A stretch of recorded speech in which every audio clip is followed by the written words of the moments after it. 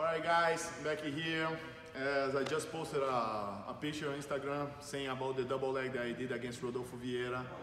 At the time it was the most important fight of my career, but I'm not gonna talk about the whole fight right now because that's a lot to say about the fight itself.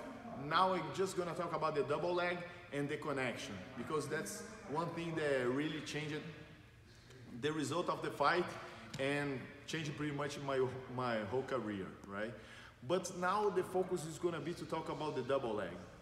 At the time I remember Rodolfo was killing everyone pretty much, and I lost for him in the year before.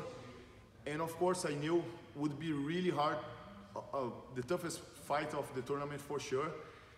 And I knew it would be really hard to take him down because Rodolfo has one of the best judo in the sport. So it was really hard for me to deal with that. And during the scramble, remember he was passing my guard and I swept him and up on top. And then when he started playing spider guard, I broke his grips. And then I gave too much space and he stood up.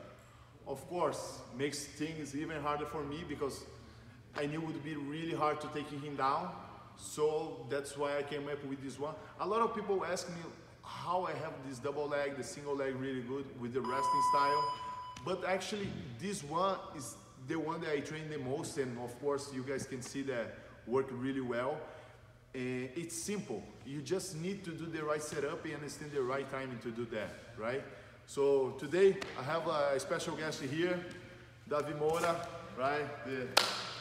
For sure we're gonna be him representing Brazil in the Olympic Games, so it's gonna be great. And not better than him to be like sharing this technique stand up. Of course I'm gonna show one now, but he's gonna teach us a little bit too.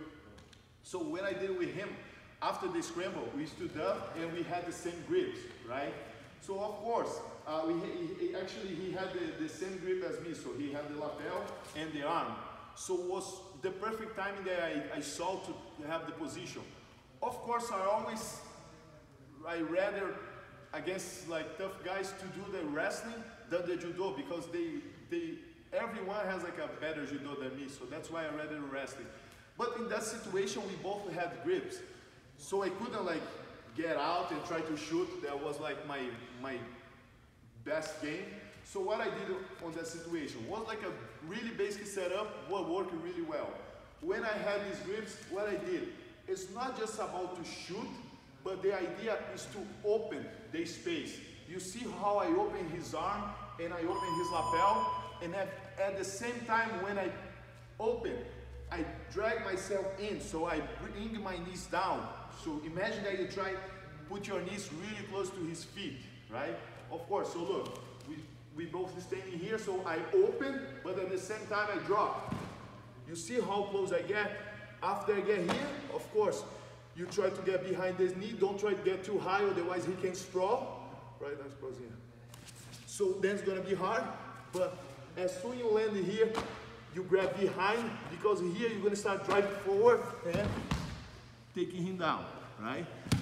Of course, during the match, I didn't land right on the close guard, because his knee was a little bit out of angle. So I took him down, and right away, I tried to connect with a folding pass, right? Because that's what I say all the time. It's not just about to do one technique, because nowadays I see Jiu Jitsu is really rich in fancy moves, but really poor in connections. So that's one thing that I always try to do. Because the time he was trying to stand up and get out, of course, because here I needed like 3 seconds to establish the position. If I just fight here to establish the position, he's gonna try to stand up and maybe I lose the situation, right?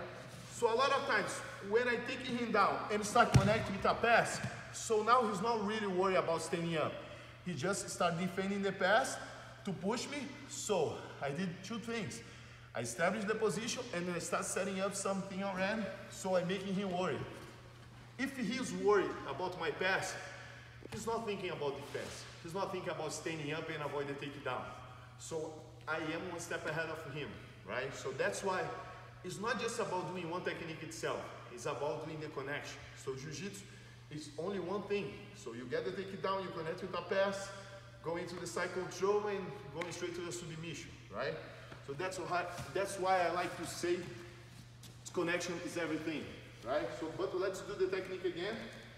Like I said, make sure that you open, right, lapel and arm, and at the same time you pull yourself in, right? So look, at the same time you let go. Even that, look, pay attention to my feet here.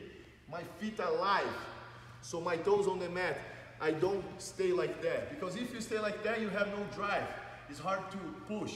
So when I land like this, I'm gonna touch his knees, right? And now I drive forward. So make sure that you take your knee out of the mat and use your shoulders to push his hip and pull the legs to you.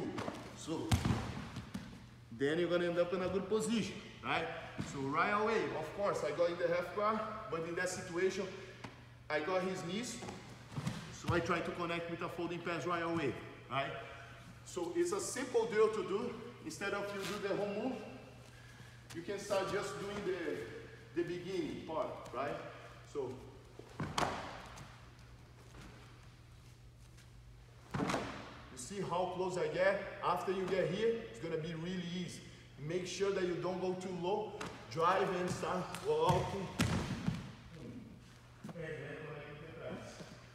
That was exactly just like I did in the fight. And like I said, was the most important fight of my career at the time, and worked really well, and that changed the result of the fight and in my favor, and I got the win because of the takedown in the end, right? So that was my idea about the takedown and about the connecting, so I hope you guys like, right?